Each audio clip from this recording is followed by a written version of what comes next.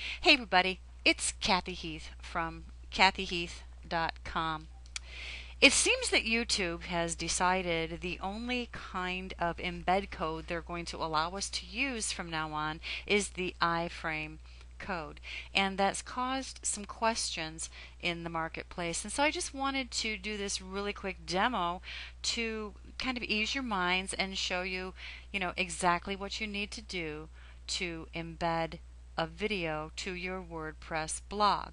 Now, before we move forward, I want to mention that with the last several updates, WordPress.org has actually made it unnecessary for us to have a specific plugin so that we can have an iFrame video on our blog. Okay? So, as you can see, I'm in my dashboard and I am using WordPress 3.4.2, which is the latest version. And I'm going to go ahead and go to Posts. Okay, so we're going to click Add New. And this is just a test, so I'm going to title it iFrame Test. And come down. So I'm going to type in some text.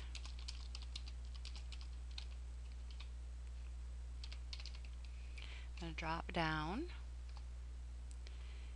And I'm just going to put the letter V there to let me know that that's where I want to put my video, because I'm in visual mode, as you can see.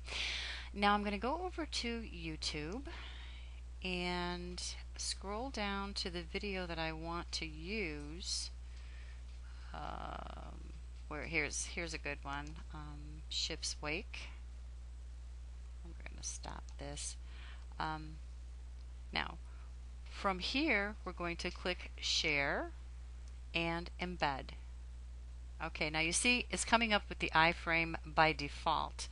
It has been suggested to me that you should probably use the secure settings, so that way if anything happens, you don't have to go and reload all of your videos. I'm going to leave it just the way it is and go ahead and copy the code. Then come back over to my blog and I'm going to go into the HTML mode. And as you can see, there's spaces there, but that V tells me where I want to put my video code. So I'm just going to highlight that and paste over it the code for my video. Now I'm going to come back to visual, and as you can see, there's the box. I'm going to go ahead and center it and go down underneath it and type in some text.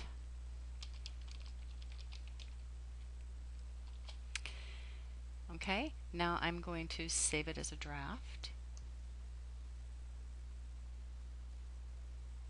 And let's preview it. There you go, it says iFrame test. This is only a test, and there, as you can see, is my video, just as plain as can be. Anyway, that's how you do it. Quick, easy, simple. Until next time, take care.